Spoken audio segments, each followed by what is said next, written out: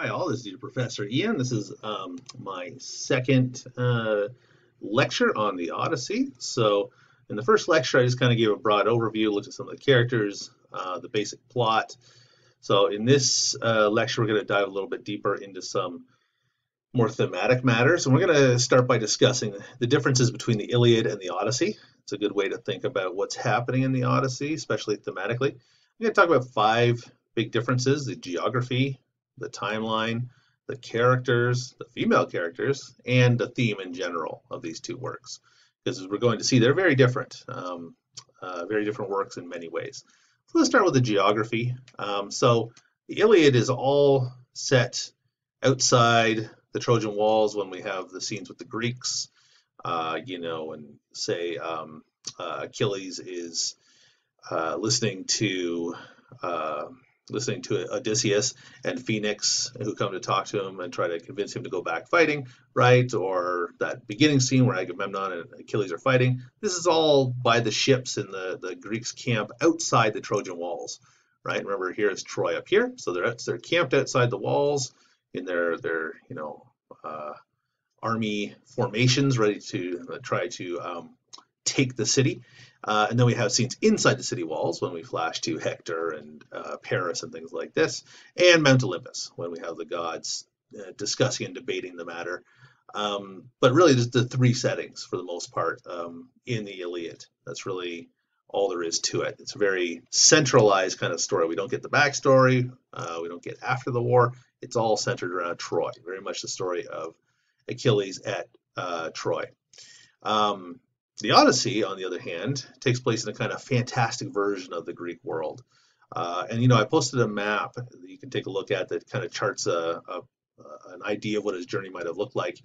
But there is no way to map his journey onto the actual geography of Greece. People have tried, but nobody can agree that, okay, when he says he goes here, Calypso's island, that must be Crete. He must be in that, or Cytherea or something like that. It just doesn't track that way. So it's this kind of fantastic version of the Greek world, but there's a ton of locations in the Odyssey. Many locations, even Hades, right? He goes and at least sees a vision of Hades, if not go down to the actual underworld itself. Like I said, some experts will argue that the places are meant to represent real places, but there's no way to accurately map them like a one-to-one correlation, like this place must be this place, right? Rather, what you should think about is just the fact that he's visiting these places that are non-Greek, right? And that's one of the interesting things. The Iliad, right? They're trying to take Troy, and remember, Troy and the Trojans, they're basically Greeks. They're kind of like cousins to the Greeks. These are all Greek settlements eventually, right? Greece eventually takes over all this land. In the Age of Heroes, the Mycenaean age, where the Iliad is set and the Odyssey is set, Greece wasn't this giant powerhouse, right? Greece is more in here with some colonies over here. But these are basically, the Trojans are basically cousins to the Greeks that they're fighting, right? The Achaeans. They have the same customs, the same understanding of one-on-one combat and honor and all these things. They have the same gods, right? Poseidon and Apollo, like the Trojans, right? Athena and Hera, like the Greeks. But they have the same gods, so it's like it's like almost, I wouldn't say a civil war, but it's definitely people who know each other fighting each other over this perceived wrong and in this actual wrong, with Paris taking away Helen, right? This crime against the laws of hospitality and other things too, right? But this big breach of the laws of Xenia resulting in this war, but it's very much war of people who know each other. Whereas in the Odyssey, it's very much the opposite, right? This is very much Odysseus encountering the non-Greeks, the others, right? The foreigners, as he travels around this fantastic world. So there's this basic difference in the two stories in terms of geography that is very important. As well, there's a big difference in the way the story is told and framed through time. The Iliad, if you plot out the action of the story, it takes about 50 days. The actual story of the Iliad. It's a very condensed kind of story, right? The anger of Achilles when his war prizes taken from him by Agamemnon, to, Patroclus is killed, and then he gets revenge, and fights Hector and drags his body around, and eventually Priam comes and gets the body back. That all takes about 50 days, more or less, right? This is after 9 years of war, the Greeks against the Trojans, sacking cities and trying to storm the Trojans, the city of Troy itself. But this is almost unmentioned in the Iliad itself. This is all the backstory. And, in book one, you can tell, Achilles is kind of weary of the war. He even says, I have no beef against these Trojan spearmen. Why are we even here, right? And Odysseus seems kind of tired with the whole thing later, right? Everybody's a little tired of the war by the time the Iliad even takes place. So then it's told in this very linear fashion, right? That it doesn't skip around in time. We don't get flashbacks. We flash to the gods sometimes. We flash to Hector sometimes, and Paris inside the city of Troy.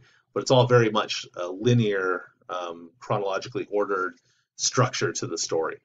The Odyssey is very different. It tells Odysseus' entire 10-year voyage. So we have 10 years instead of 50 days.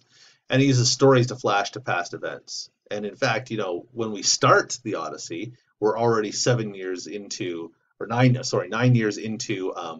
the return home. He's been gone for 19 years, Odysseus, and it's like 9 years after the war at Troy, and he's been trapped on Calypso's island for 7 years. So when we first meet Odysseus in book 5, he's already been on Calypso's island for 7 years, and a few years before that, returning home.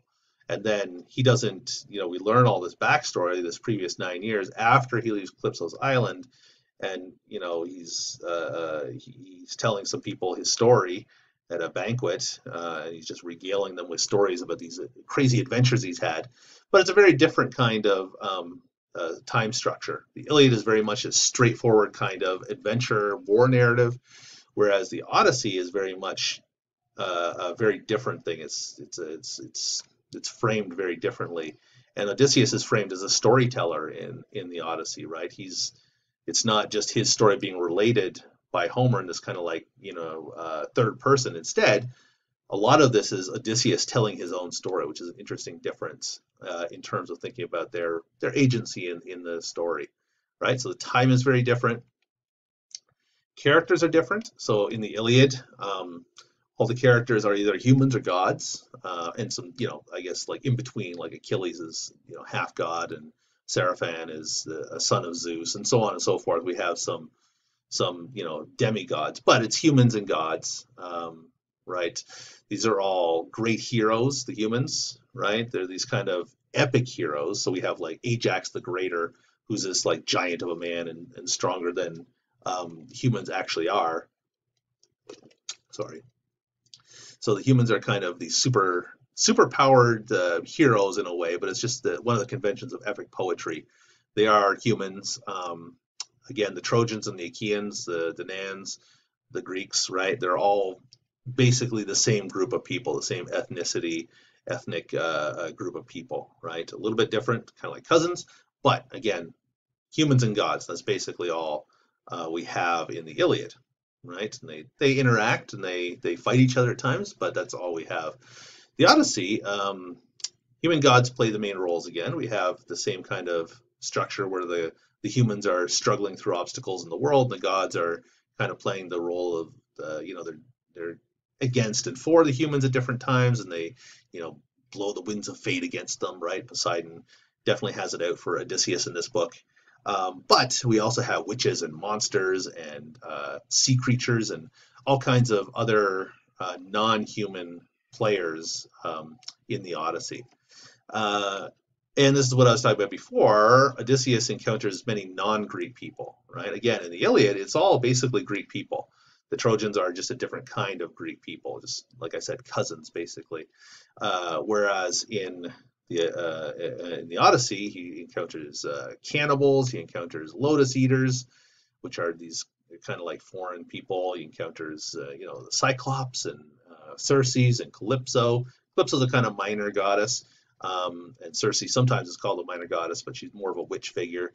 But anyways, he's meeting all kinds of different people. And what's interesting here is that they don't share the same kind of values, right? He almost gets eaten by cannibals.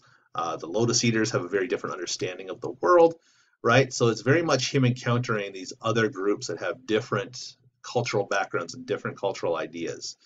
And that's what the Odyssey, the focus of the Odyssey is more about that, right? About him navigating these other peoples and dealing with them. Um, Many more characters, right? And some of these characters only appear in the Odyssey, right? Or appear in a unique form in the Odyssey, which is it's a fun thing about the Odyssey is that some of the creatures we see, like Scylla and the Sirens, and even the Cyclops is a different version of the Cyclops. But we get a lot of unique monsters, the Lotus Eaters and the cannibals he encounters. These are not big figures in Greek mythology.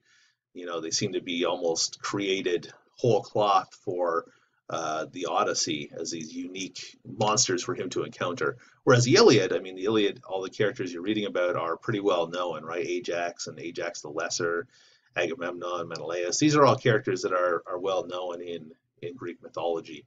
And so this is kind of like the greatest heroes assembled for this drama, whereas the Odyssey has him going to these different places, encountering different things that aren't a big part of Greek mythology. So different in characters, difference in female characters, especially, right?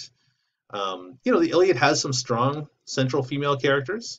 If you read Hector's wife has some great speeches in, I think it's book 6, if I remember correctly. I'd have to take oh yeah, right, I have it right here. Okay, yeah.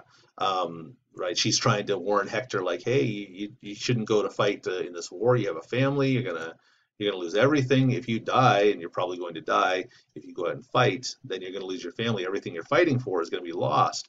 So it's kind of like a fool's errand to go out and fight. You're going to lose the only thing the only thing you'll keep is your honor, right? You'll lose your family and your life. Everything you want to build in your life will be gone. So anyways, she has some great lines. Helen has some great lines, right? There are some strong female characters. But at the same time, in the Odyssey, I would argue we have even stronger female characters. We have Penelope especially, right? She's the wife of Odysseus, and she's very much the kind of equal to Odysseus in this very interesting way. She's very much presented that way. She's like the ideal wife who remains faithful. She's able to keep these avarice suitors away from her, right? She's very much his equal. And in book 23, which we're going to read together, you're going to see her put him to the test at the end before he can reclaim his throne. So she has this way of testing him. So there's stronger female characters, but in the Odyssey we also have a lot of monstrous female figures that stand in his way, right? Circe and Calypso, amongst others.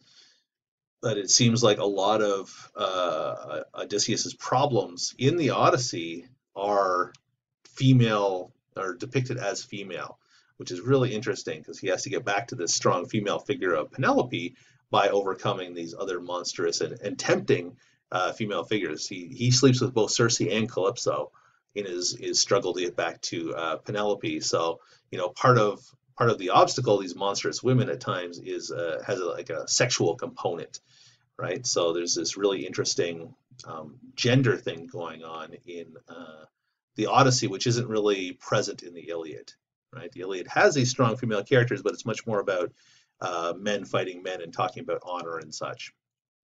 So I just wanted to end this part of the lecture talking about another Greek value, arete, spelled with a little chapeau over the E. There's no real exact English translation. You find different things if you look it up. It's a kind of combination of excellence, virtue, and valor. Sometimes people talk about it as a kind of like reaching your full potential. It's just about like being excellent in life, no matter what that means to you as an individual. Odysseus displays arete in his combination of intelligence, piety, right? He's very faithful to Athena, and his physical ability. He's also a great warrior, although, as we see with the Cyclops, sometimes he screws things up. And the good women, especially Penelope, display this kind of arete. And there's just a little picture of Penelope staying faithful to Odysseus. And that's it for now. I'll continue this in a minute.